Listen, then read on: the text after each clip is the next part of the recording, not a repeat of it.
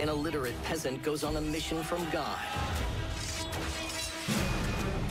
A villainous dictator, a hidden explosive, and a plot to alter the course of history all come back to this. One man has had enough.